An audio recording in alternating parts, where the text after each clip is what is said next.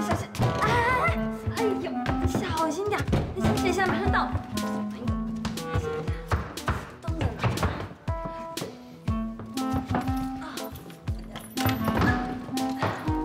小心，马上到。先记住啊，先记住。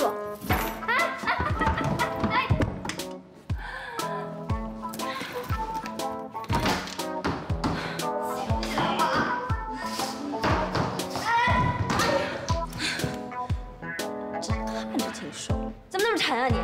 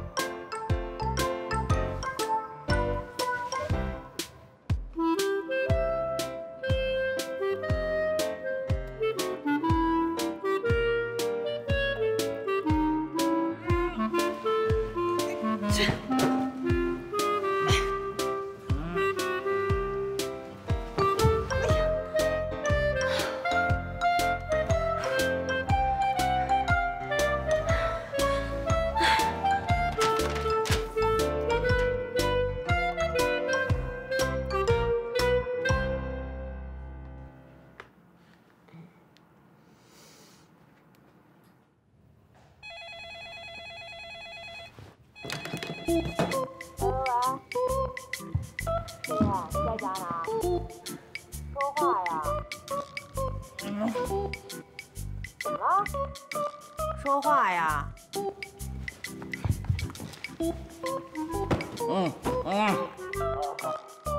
是不是又喝多了？谁让你喝酒的？不会喝不能喝，你不要喝啊！喂？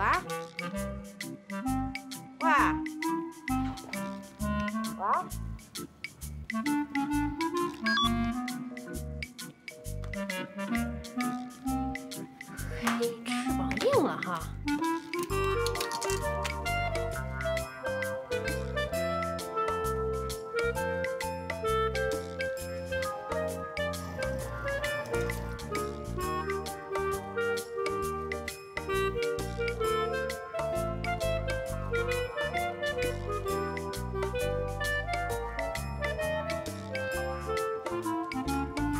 行啊，全套的双人生活用品。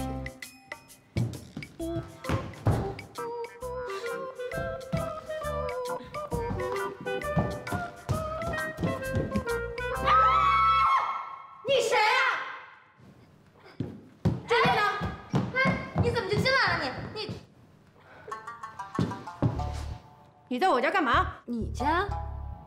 你是？管我是谁啊？我问你，你跟郑野什么关系？关你什么事儿？当然关我事儿了。只要是和郑野有关的事儿，我不仅得管，还得一管到底。你是他什么人啊？你问我呀？这是我家，你说我是他什么人呢？你们认识多久了？没多久。你多大了？我27。干什么的？我做策划呀。是本市人吗？你父母是干什么的？我当然是宁州人了。我父母，你查户口呢？你都跟我弟弟谈恋爱了，我问问不行啊？谁跟你弟弟谈恋爱了？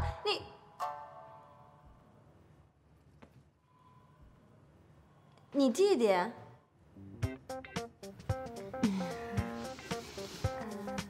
其实我和郑一……哎，别不好意思，这都什么年代了，年轻人嘛。我这突然回来，是不是打扰你们俩了？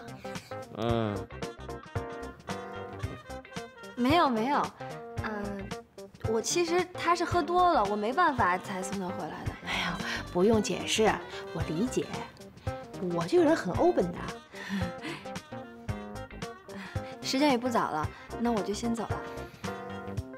别走，别走。要不我走？不，我走。本来我也是想把他安顿好就走的，现在你回来了，正好。哎，我送送你。江天晴，是吧？那个有一件事情啊，我想跟你说一下，就是我们家郑业啊，从来没有跟我说过有你的存在。我想是因为他还没有准备好，当然了，也有可能他是想精心安排一场见面会。你明白我的意思吗？不明白。我的意思就是说，今天咱们俩姐妹见面这事儿，就不要跟他说了。我也是这意思。那个，就咱们姐俩知道就行。漂亮，还行吧。那我走了。哎，好，拜拜。拜拜。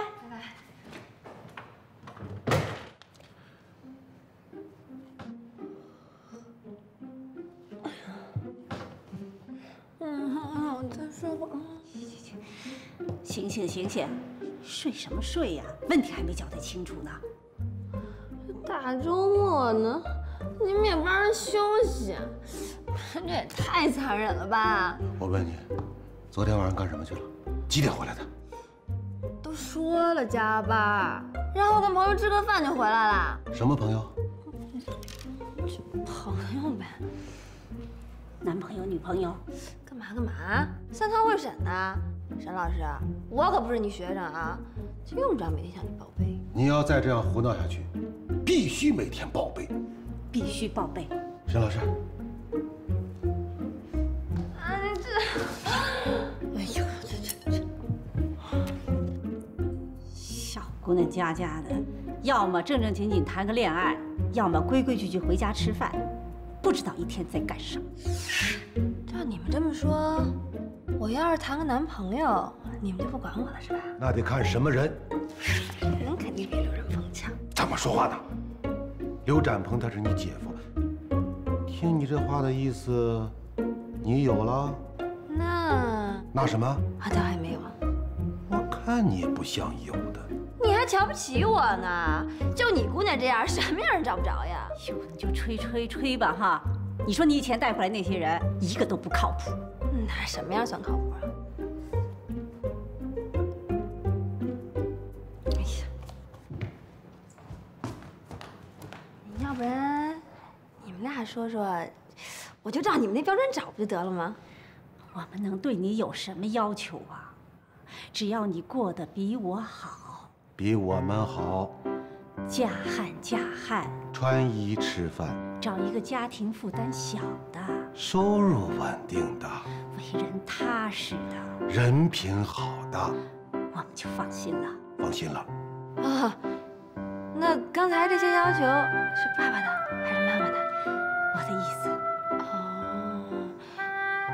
爸爸，那你的要求呢？我的要求就比较细化了。你要找一个能有理想、懂得担当，最好有才气，政治上要成熟，当然党员最好了。要懂得这个五讲四美啊，八荣八耻，是吧？对，听你爸的，你爸呀是让你找一个局长女婿啊。那倒也不一定。好，明白了，就照你们的要求，等好吧。你不会是已经有谱了吧？我还准备弹琴了呢，我。行吧，那个你要是想找未来准女婿，你先给你女儿弄点饭吃去吧，我都快饿死了。你女儿要是饿死了，谁给你找好女婿去啊？让你爸走。